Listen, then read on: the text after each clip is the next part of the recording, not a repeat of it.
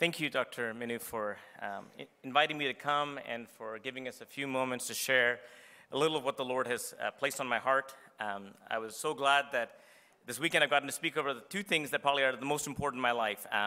One is the call to missions and the call that God calls in each one of us to be part of the message or the plan that God has to reach the nations for the gospel.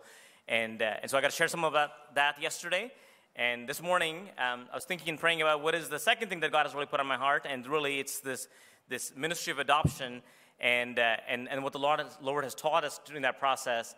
And so I want to share a little bit of our own story and what the Lord teaches us about adoption into His family when each one of us became children of God. So I want to begin by saying that adoption is really at the heart of the gospel, and that's what I hope to illustrate to you, is that adoption has always been God's way of bringing us into His kingdom, right? That He allowed for us to be able to be people that had no family, yet because of the price that His Son paid for us on the cross, He allowed for us to be able to have a relationship with Him and become part of His family. Let me just show you a little bit about my family. This is some of my children. There's 9 of them in that picture over there. My daughter was in college, so I couldn't get her in that picture, so I put her on the side. I didn't want her to feel excluded. So I have 10 kiddos, 5 boys and 5 girls. Our oldest 3, the Lord blessed us through our biological children. That's Karna, who's in college, and then Vivek, I think is back there. Yep, Vivek is 15, who drove me up from Dallas to here, which was somewhat nerve-wracking, but he did great, and so I'm glad that I'm alive here this morning. And then I've got my son, Luke. Luke is my first son, and then after that, Micah is there, and then I've got my daughter, Myra, who's in the middle back there, and then there's Caleb and Emilio, there's Priyanka, there's Gabriella and Nora. So that's my family. So lots of children. And so many times when I go to speak, I get the easy job. My wife has the hard job of taking care of the other 8 at home. So you can be in prayer for her because her job is far more difficult than mine. I only have to get 2 of the boys with me, and she's got the other 8. So be in prayer for my wife, Melissa, who is at home with the kids. I want to begin with 2 passages that I think will be helpful for you. And the first passage is from Galatians chapter 4, verses 4 through 7. It says this: "But when the fullness of time had come, God sent forth His Son, born of a woman, born under the law, to redeem those who were under the law, so that we might receive adoption as sons. And because you are sons, God has sent the Spirit of His Son into our hearts, crying, 'Abba, Father.' So you no longer are a slave, but a son, and if a son, then an heir through God." In Romans 8, chapter 8, verses 14 to 17, it says this: "For all who are led by the Spirit of God are sons of God. For you did not receive the spirit of slavery to fall back into fear, but you received the spirit of adoption as son, by whom we cry, 'Abba, Father.' The Spirit Himself bears witness with our spirit that we are children of God, and if children, then heirs, heirs of God, and fellow heirs with Christ, provided we suffer with Him, in order that we may be glorified with Him." Let me pray. Heavenly Father, we just pray that, Lord, that the message of the gospel would become so clear. Lord, we're so thankful that You didn't leave us in our broken state, but instead, You sent Your Son to die on the cross on our behalf so that we would have the right to call You Father. Lord, we had no family, no place to call home, but because of Your Son, Jesus Christ, Lord, You adopted us into Your family, and not just as a slave, but Lord, You gave us the privilege to become sons of the living God. And not only that, Lord, You gave us the privilege of becoming heirs. And I pray that as we see the gospel lived out in our lives, Lord, that maybe we be convicted of how we can share the love of Christ to those around us and point them back to Jesus. Let me pray this in Christ's name. Amen. I want to begin with a story, and the story is the story of my children. These are our initial 8. This is about a year after we adopted our kids. We've had our kids now for 7 years, so it's been quite a bit of time since we adopted them. And I want to begin with a story, and it's a story about my children. At the age of 5, a little girl in a town in South Texas was left in charge of her 3 siblings, aged 3, 2, and 1. Her parents left her in charge of caring for her siblings while they were intoxicated. She thought they would come back after a few hours, but those hours turned into a whole day. Her brothers only had rancid milk left in their bottles, and their diapers had not been changed all day. All of them were hungry and dirty, and because she didn't know what else to do, she left her younger brothers in their apartment while she went outside searching for food. After a while, she found a woman who she begged for food because she was so hungry and wanted some extra to take for her brothers. This woman became concerned and followed the little girl to her home, where she found 3 little boys who were unkempt and hungry, and she called the police. This began their journey with Child Protective Services, or CPS. CPS finally found the parents and worked with them for months to see if the parents could turn their life around to take care of their kids, but despite much assistance, their addiction to drugs and alcohol was too much. A few months later, the 4 kids were taken into foster care. They spent multiple days sleeping in a cot in a CPS office because there were not enough open beds among foster families to accommodate all of them. It's hard to find a foster home that can take care of 4 kids at once, and soon the hard decision was made to tear the kids apart from one another. The oldest 2 were placed in one foster home, and the younger 2 were placed in another foster home. The one thing that the kids had remaining, their relationship to each other, was also taken away. The kids bounced around from home to home in foster care. The trauma of being taken away from her siblings was too much. Rather than coming to terms with the grief, the little girl acted out in anger. Her fits of rage were so much to handle that she got moved from home to home, and she was placed on ever-escalating doses of antipsychotics to tranquilize her. She was living in her 7th foster home when God called us to bring her and her other siblings home to my family. That little girl is my daughter. Her name is Myra. And that was the story of how the Lord brought them to our family. I want to begin by saying that adoption is at the heart of the gospel. God didn't need us, but yet because of his infinite mercy and grace, he chose us to be part of his family. And not just part of his family, but he chose us to be his sons, to bear his name, and to be his heirs. My son Micah is here, and he has my last name. He's a Philip, because he's my son. Just like I am a son of God, and I bear the name of Christ because we were adopted into his family. To bear his name and to be his heirs, what a blessing and a privilege that was totally undeserved. As I grew in my faith as a young man and I became understanding of the gospel and what it meant for me, it became very clear to me at a young age that if God had adopted me into his family, then what better way to show others a picture of the gospel than to adopt children and to be part of my family. When I met my wife, Melissa, that was one of the first conversations we had about our future, was the role that adoption would play in our life. And God made it very clear that she also had a similar calling in life. It didn't hurt that when I met her, she was the house mother of a group of 21 orphans. So that made it pretty clear that she could probably take care of a couple of kids. And so having adopted kids in our future didn't seem so out of the ordinary. So after we had 3 children, we intentionally stopped having children of our own so that we could leave room in our hearts for other children to be part of our family. So these are just some of my kiddos that are here. And that's my daughter, Gabby. She's the 9th one. And I don't know if Nora's in here. Nope, Nora's not in there, but she's my 10th one. And originally, we had adopted our younger 5.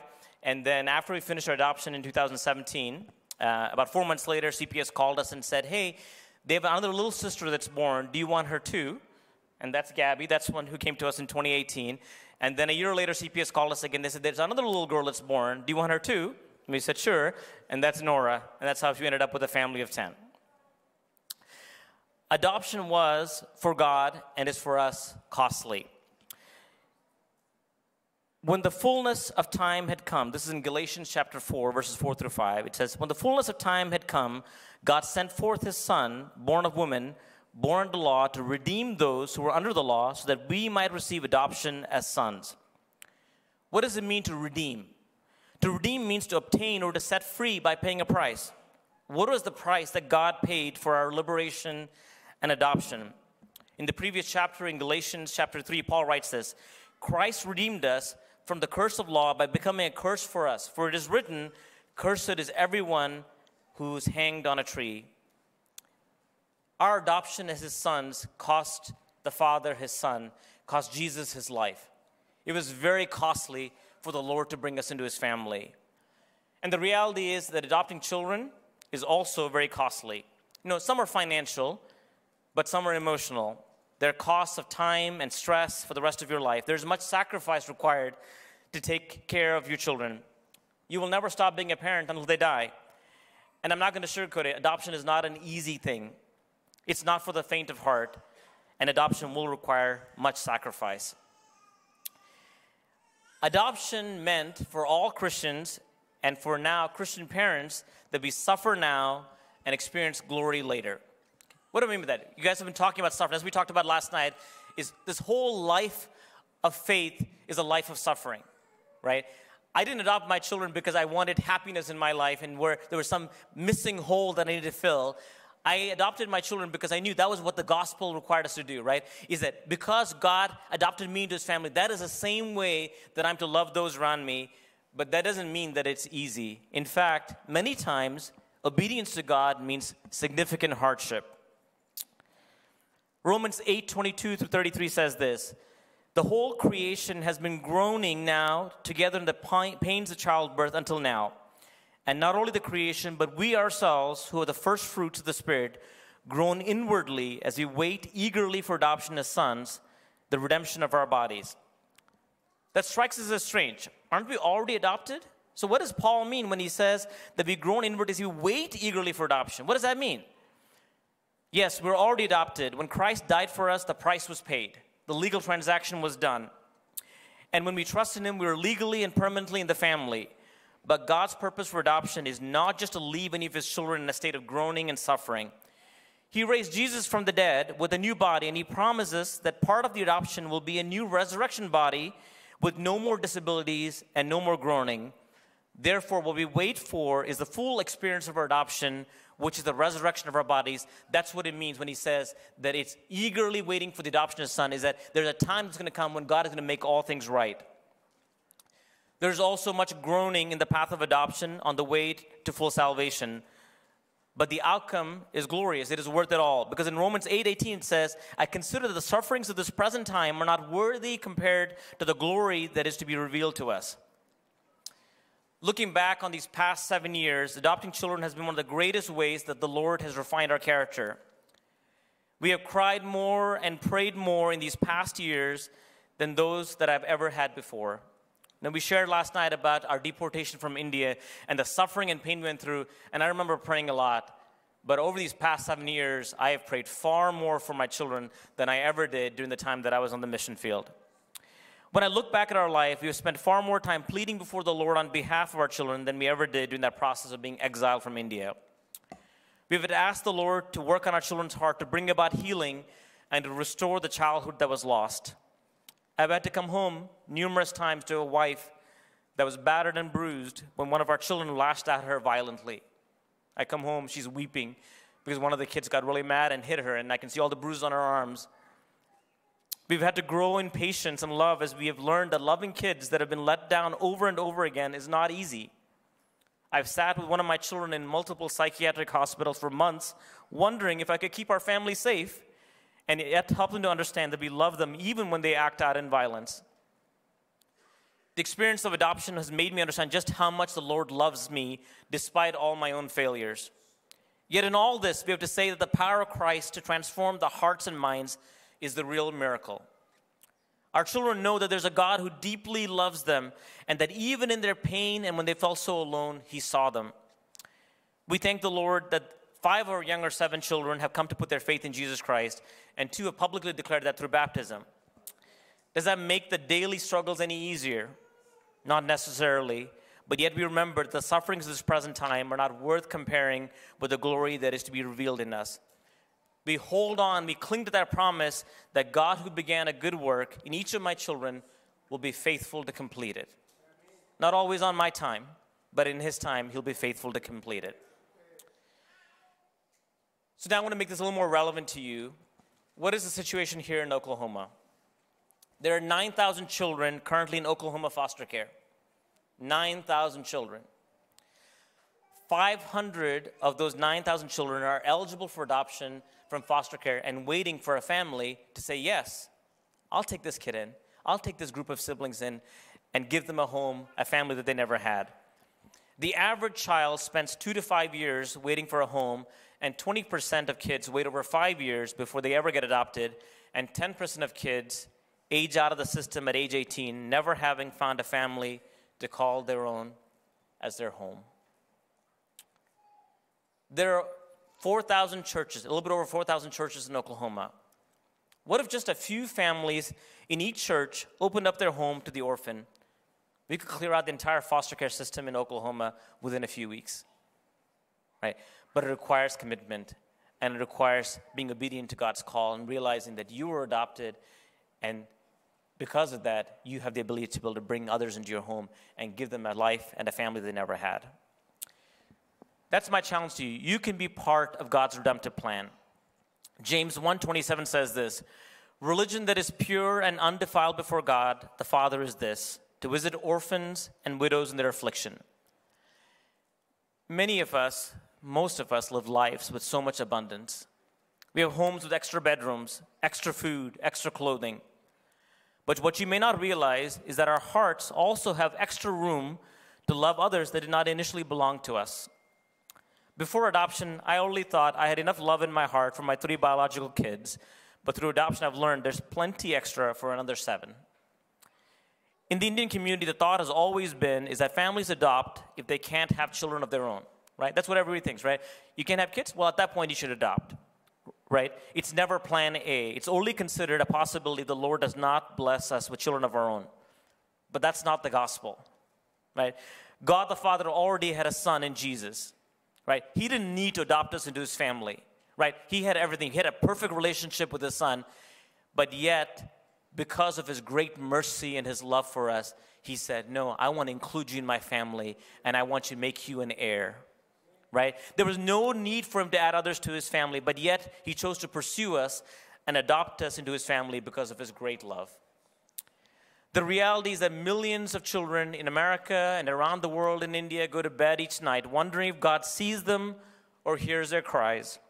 Millions of children want to belong, to be part of a family, to be loved unconditionally. The reality is that if you're willing to take a step in faith, you could be part of changing the life of a child, or maybe many children, forever. You can change the trajectory of their life to help them know that God saw them in their suffering and pain, to give them a place where they belong and a chance at a life they would have never had. Is it going to be easy? Not at all. It will require greater obedience and faith than probably anything you've ever done till now, but God promises that his grace will be what? Sufficient. One of my older kids had asked me multiple times why we've gone through the pain and heartache of adopting children. They knew what our family looked like before we adopted our younger 7, and they'd seen firsthand the tears we shed and the pain we've gone through during the past 7 years. They were struggling to make sense of how kids that had been given a second chance in life could still sometimes act out in anger and rebellion. I'd asked the Lord that same question many times. Lord, why is it that even though we love all of our children, why do they sometimes reject us and push us away? And in those moments of frustration and despair, the Holy Spirit gently reminded me of the truth. That is exactly how I am with the Lord. Right? Though the Lord loved me extravagantly and gave up his greatest sacrifice of his son for my sake, yet how often do I spurn his love, reject his authority in my own life, and yet God still pursued me. So my answer to my child was the same as what the Holy Spirit is teaching me. It is only the gospel that makes adoption possible. It is the power of the gospel being lived out to show love and mercy even when those we love sometimes push us away. If we as Christians who have received such unmerited favor from the Lord, who has adopted us into his family, don't adopt, who will? Who will have the ability to be able to do that unless they have a supernatural source, a place for them to turn back to and say, Lord, you have to carry us through this. The call to adoption is an impossible task, but yet God promised us that he would give us his Holy Spirit to help us do what is impossible on our own, to continue pursuing, to continue loving. So that's my challenge to you, my friends. Think about the blessings you've been given by the Lord. God didn't bless you just for yourself. He blessed you so that you could be a blessing to others. Don't forget the orphan in our midst. Through adoption, there's an opportunity for you to rewrite the story of someone's life and point them to Jesus, who first adopted us as children into his family. Can you turn up the sound? I want to show you a quick video, and we'll end.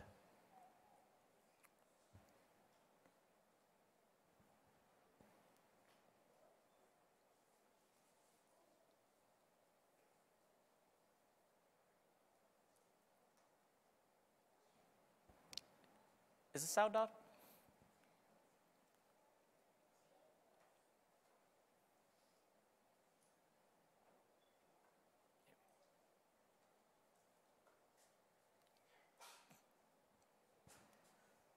Just a second. Technical difficulties.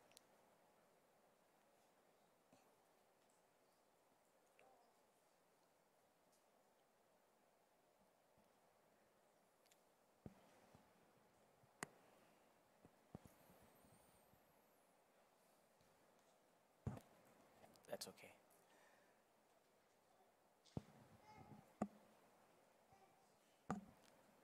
No, that's okay. This is a quick video that shows this young boy, who's an African-American boy, coming into this family. And in that picture, there's a picture of the family with their parents and the two kids.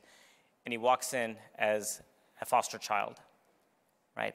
He gets in the family, he becomes part of that family, and then finally comes up and he looks at that wall, and in that wall there's a picture now, not only of his two parents, but now he's included in that picture because now he's part of that family, right? That's the same message, right? All of us have the opportunity to be able to extend a home, a place where children can come in and be part of a family, because that's the same way that God loved us. Let me pray. Heavenly Father, we just thank you so much for the message of the gospel. Lord, we thank you that we're adopted as sons into your family to be heirs with you. Lord, I pray that, Lord, you would bring conviction. Lord, you've blessed us with so much. You've given us so many resources. And I pray that we would look among those around us, Lord, that need a home, need a family, to say yes to them, to be able to say that they're valuable in your sight, that they're worth something. And I pray, Lord, that you bring conviction, and, Lord, that many would follow that calling, and, Lord, that so that, Lord, the name of Jesus would be glorified. And pray this in Christ's name. Amen.